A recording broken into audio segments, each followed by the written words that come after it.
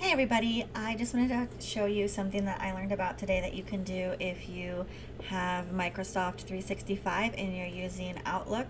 You can create a poll right in an email if you are trying to schedule a meeting with different teachers or whatever. You, at the bottom of your email, you have your send, discard, a paper clip to attach, the insert picture, insert emojis, and GIFs, and show formatting options, and then these three dots. If you click on the three dots, it will allow you to add in a poll.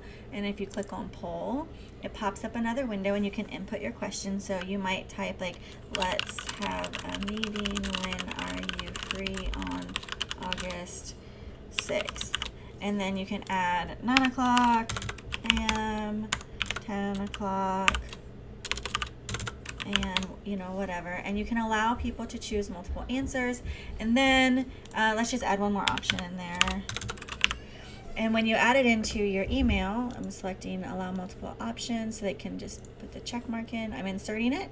Microsoft Forms is putting it right into my email, and then here we go.